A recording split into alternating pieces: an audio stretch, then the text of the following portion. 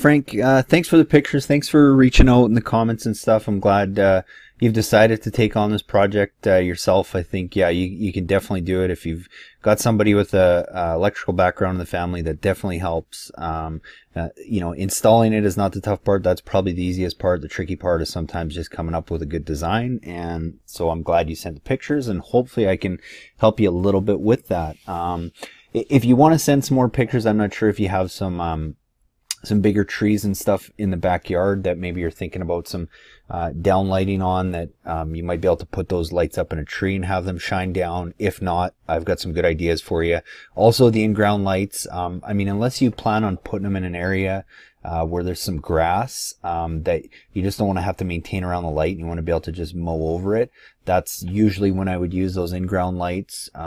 Anywhere where there's going to be lots of maintenance, you don't want them to get busted, that's where I would use those. Otherwise, just cost-wise and to save money, the lights are going to do the same thing, but an uplight is going to do basically the same thing as that in-ground light when it comes to the effect.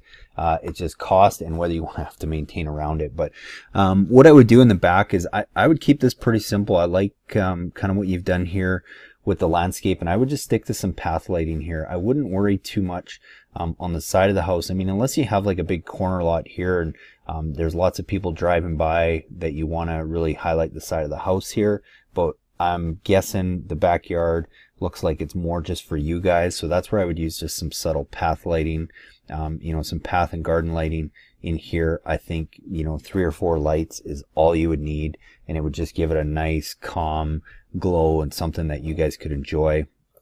And then moving around to the front here, because you guys have some of this lighting already, what I would probably do, I would probably just use, again, just a standard up and accent light. And the way I would do it to kind of balance is I would try and get on both sides of these pillars, not necessarily up the pillars, because I think you have concrete here and that'd be tough to do, but on the inside by the window here, and highlighting really up to the top as far as you can with this. And I think with the standard 35-degree bulb that comes with most of our accent lights, will do a pretty good job, and will easily get to that height because you don't have a lot of branches and stuff to compete with. The light will easily get up there. And then what I would do is I would probably have another uplight and accent light here that kind of highlights up in this area as well.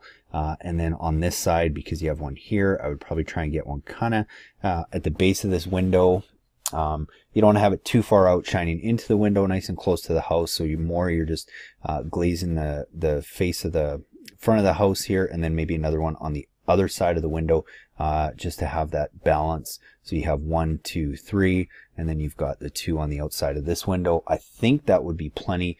The only other thing you could possibly consider if you wanted to get brave, but it looks like it might be a little tricky, doing a good job hiding the wire, is if you wanted to gutter mount a light up here and light this part of the house. If you're going around the back and it's easy enough to hide a wire this way, that could be a cool way just to kind of balance it, because you're gonna have light here and then you would have a little bit of light on this front of the house. And anywhere where we're working with houses that have, you know, nice brick and not just vinyl siding, but nice brick siding like this, I like to really show that off. So I mean, maybe 5 lights up and accent lights back here, you know, 3, 4 path lights in the back. And then if you have a couple other areas in the back, like you mentioned, that you want to use some uplights, I would agree that the quality kit with 8 uplights and 8 uplights and 4 path, or yeah, sorry, 8 uplights and 4 path lights will do a really good job. And it's probably it's going to be probably the same cost as getting 7 uplights and 4 path lights. And another thing you can do too is if you go to our website and you want to kind of try out some of these theories, you can get the try it before you buy it light. It's just our standard uplight, but you get it at a discount. We ship it to you for free. You can go and you can actually test out some of those areas by connecting the wires of the light to a 9-volt battery and shining that light up in some areas. See what looks good, see what you guys like before you go and even make that that big purchase for that big kit. But I think that what you talked about is probably what you're looking at. I think that quality kit will easily do what you're looking for here. So hopefully that helps. If you have any more questions, you know, feel free to shoot me another email. All right, thanks so much, Frank.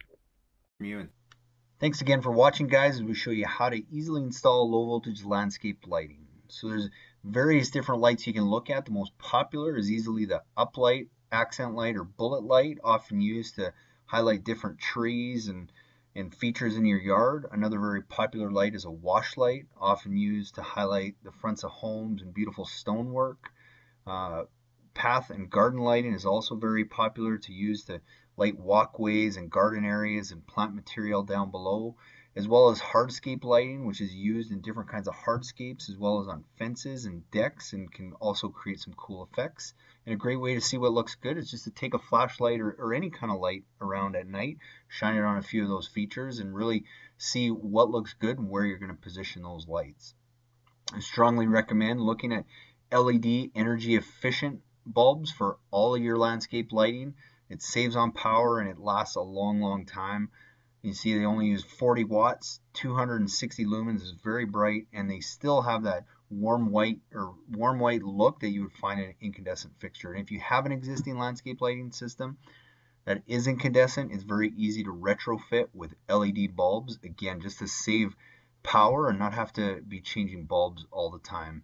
What we often recommend is go and find really good quality outdoor rated LED bulbs, and then go find really good incandescent fixtures and just marry the two together and retrofit your incandescent fixtures with really good quality LED bulbs, and it'll help bring the cost down rather than going and buying a fully integrated LED fixture, which looks good and lasts a long time, but they do cost a lot more than doing this and just finding a really good fixture and retrofitting it with a really good bulb. So once you know where you're going to put your lights and you have your lights picked out, the next step is to start placing your lights. So we've determined where they're going to go. Start by digging just a small hole and just preliminarily placing your lights. I recommend using a rubber mallet so that you can really pound those ground stakes in and give them some good stability. Screw your light in afterwards so you can really get it in there. Make sure everything's level, and then from there you start laying out your wire once you got all your lights in place, and be sure to leave extra wire at every fixture just to give yourself some wiggle room. Connecting the lights is quite simple. When you make your splice in your wire, you'll have a wire going in and a wire going out for each connection, as well as your fixture wire, and at every light you're going to have two of those connections. I recommend a good waterproof connection, either a gel-filled snap lock connector or these gel-filled DBRY connectors that come in two parts, that you have a moret that screws on and keeps the wires tight, and then the wire fills into a gel-filled tube that keeps the water out. So just be sure to make sure you're getting good waterproof connections that keep the wires free of the elements as well as keep them from pulling apart. The next step is selecting your transformer. It's very easy to do. If you look on any bulb that you purchase, it should give you the wattage, but if you have a 4.5 watt bulb and you have 10 of those, that's going to give you 45 watts, which means you want to select a transformer that's just slightly bigger than that. And I recommend trying to find a transformer that has a photocell as well as a timer built into it for easy use. Very easy to wire in your transformer. Depending on the transformer you have, it's generally going to have a common tap and a 12 volt tap. You just put one wire into each tap, screw them down tight, mount your transformer close to your GFCI receptacle so that you can get power, plug it in, turn it on, and go and make sure all your lights work before you start burying any wire. So once you've checked all your lights and everything works, you can start burying them. One thing I would recommend is looking at the Weon outdoor Wi-Fi switch. Is a great tool if you want to make your landscape lighting system totally smart and Wi-Fi operated. To bury the wires, very easy with a flat-ended shovel, creating a trench that's 6 to 8 inches deep, spreading the turf open and pushing that wire down and stomping it down within no time at all. It looks like you haven't even been there. And in the mulch, it's just a matter of pulling it back and creating a path to lay down that wire, stapling it down and burying everything over that. So hopefully that helped. And if you have any questions, by all means, you can always reach out to us and follow us on Facebook and YouTube. Hey guys, thanks so much for watching that video. I hope you guys got some great ideas for your own do-it-yourself landscape lighting projects. If you want your own free consultation video, like I said before, email me your pictures at cal@lightingdoctor.ca or go and visit us at lightingdoctor.ca, and be sure to check out our Try It Before You Buy It light. Again, where you get one premium grade fixture and a King Innovation Instalight battery operated demo kit that you can go and test those lights out on your property before you make any big purchases. So I hope to see you guys again soon, and again, go get your free consultations by emailing your pictures or visit us at lightingdoctor.ca. Thanks so much for watching.